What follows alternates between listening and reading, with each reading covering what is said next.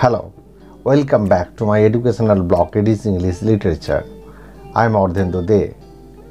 Today we are going to discuss characteristics of epic poetry. It includes both folk and literary epics, and I will try to distinguish it from other genre of poetry. As you all know, by virtue of Invocation, Homeric Similes, Choric Nature, High Seriousness, and In Medias Res, the athletic contest, discuss on these characteristics and more in our present lecture.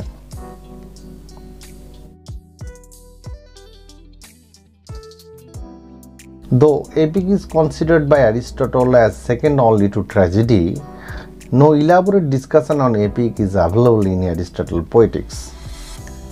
There are other mentions of tragedy and other poetry or other features or elementary critical discussions, but no such elaborate discussions on epic. Many critics, however, dealt with some salient characteristics of epics as a distinct form of literature. Now, what is an epic? Epic is a long poem written in a grand style on a great and serious subject. I think you are all familiar with the kind of epic and its features. Simply, an epic celebrates in the form of continuous narrative the achievements of one or more heroic personages are taken primarily from history or legends or mythology. The doings of these heroic personages are usually warlike, heroic, involving large members of secondary characters, and there is a background of gods and spirits who join in the whole process of war or in other kind of actions from time to time. Now, classifying the very design of epic poem, obviously I am talking about both primary and secondary epics. Primary includes those oral traditions of epics, and secondary epics are literary epics. Of course, we can find out the elements of invocations, epic similes, or which is known as also Homeric Similes, Choric Nature, High Seriousness, In Medias Res, athletic contests, and other features. But these features are not inclusive. There are other key features that are somehow somewhere missing, but basically these are the common features. So our discussion starts with invocation.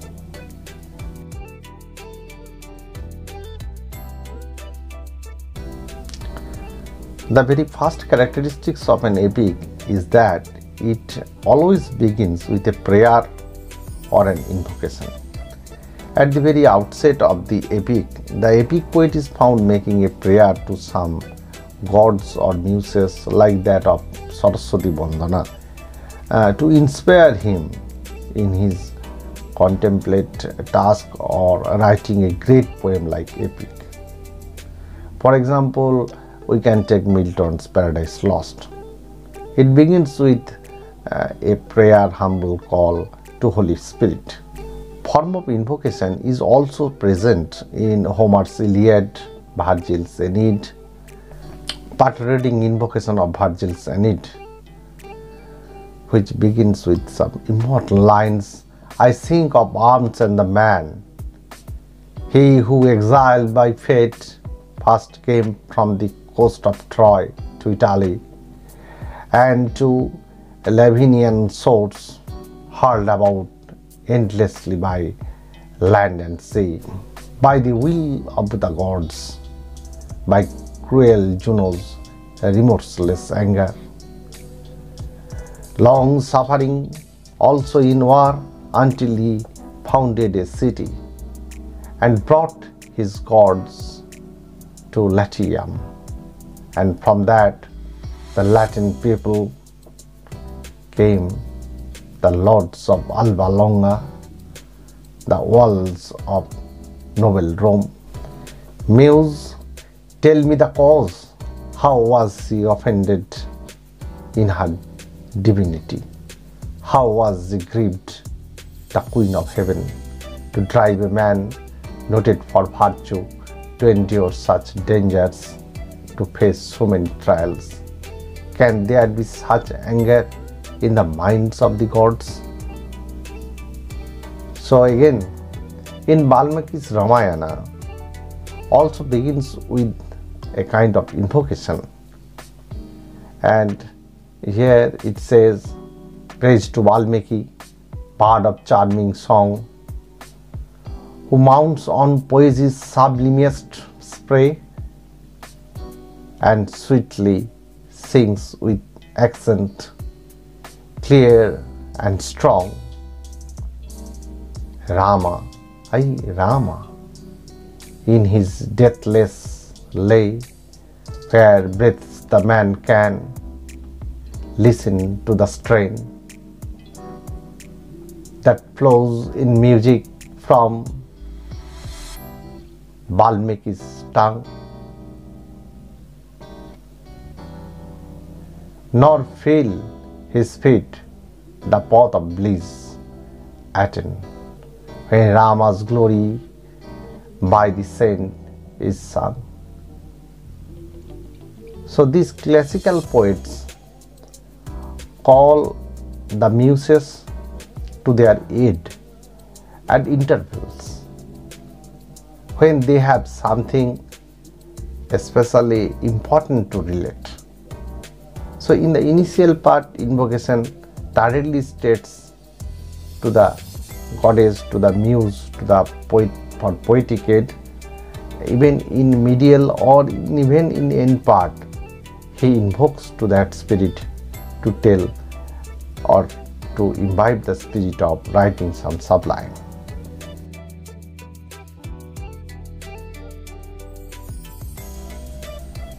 In the part of heroic similes, the second most important characteristic of an epic is that it always uses long drawn similes, which are often called Homeric Similes. The name derives from Homer because he has extensively used it in his epics. Milton also follows this practice of using quite a number of long drawn similes in his Paradise Lost. The epic similes imply a kind of a dignity of style, in which the comparison stipulated in nothing plain or commonplace, but of certain magnitude and of wider range. It is so often called a poem within a poem, because that part of the epic simile is itself an extended poem, and it can be treated as a separate entity. We may refer to a beautiful epic simile used by Milton in books 1 of Paradise Lost, when Milton goes to describe Saturn's gigantic size. He compares him to a huge typhoon and a sea beast called Leviathan, whose vast size is a matter of great wonder. Again, from the original source from Homer, Homer gives us a description of the armor of Achilles, which runs through several pages. So this extended similitude or extended similarities or pages of similes is a kind of extended poems. Milton again in Paradise Lost, while describing the shield and spear of Saturn, goes pages after pages, line after lines. So these kind of descriptions are the very features of epical poetry.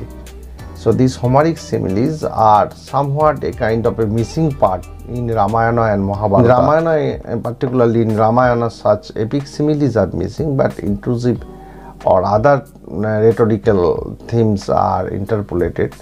But a peculiar Homeric simile that are the style of English poetry or kind of Western epics are quite missing in Ramayana and Mahabharata.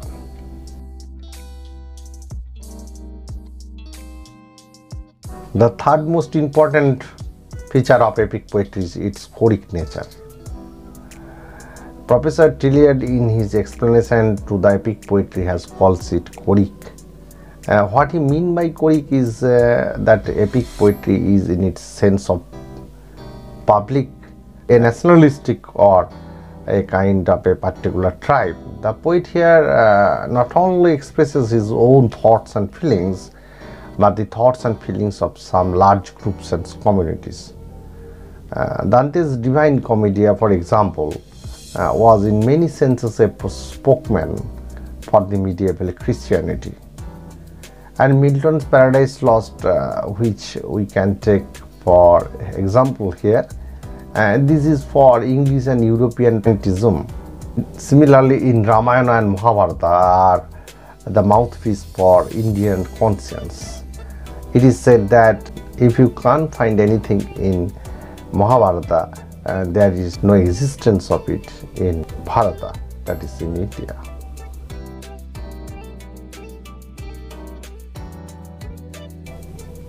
The fourth characteristic of epic is that it is always marked by what has been called its high seriousness. The poet knowingly sets out to make something which will be the best of which he is capable with. Milton in particular had this kind of high sense of duty and dedication.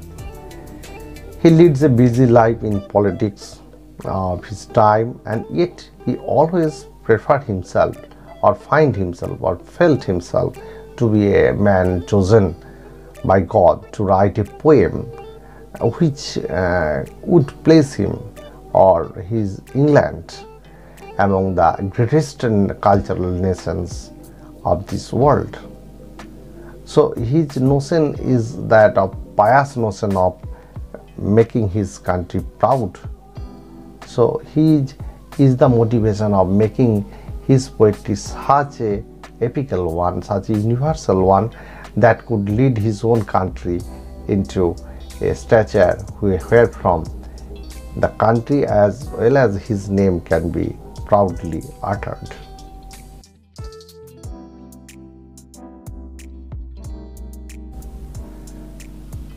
In medias res, as the Roman critic and poet Horace in his Ars Poetica calls it, that epic begins in the middle of the story, that is medias res.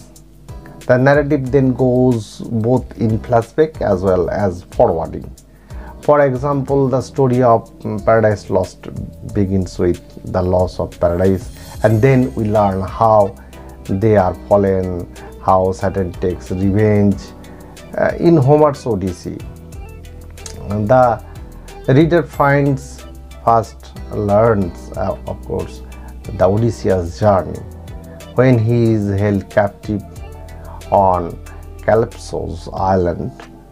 The reader then finds out in book 9 through 12 of course that the greater part of Odysseus' journey precedes that moment. So it's a story in flashback. In the likewise manner, in Mahabharata, it opens in medias res. We get the whole story in flashback.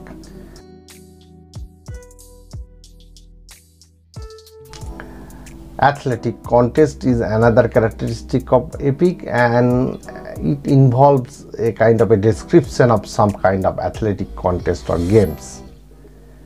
This rather surprising feature is found in most sophisticated epics. Homer tells how Achilles arranged a day of athletic competitions in honor of his dead friend Patroclus.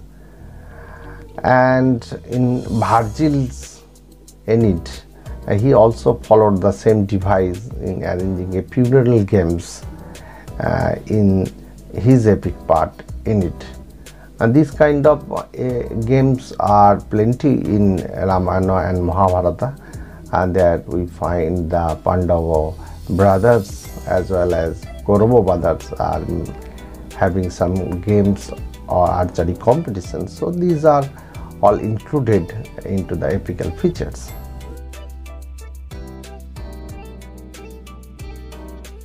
So epic must be written in a grandiloquent style, and basically apart from these features, grandiloquent style is very essential. The long and the dangerous journey made by the hero in most of the epics, as we find, should be described with all majesty. Milton describes Saturn's journey through space with a dignified style quite befitting of an epic. In fact, Milton's style is marked by the richness of imagination, the majesty of melody, and a superb descriptive power. In whole of the epical features, we will find a kind of continuity and a kind of continuity of the spirit of humanity. That is the key features that are not so strikingly said, but it is underneath. So while understanding epic poetry, we must have to remember that these epical features are strikingly in identifying in epic poetry. The common feature is also its universality. The voice, language and tone will touch the whole of the world in unison.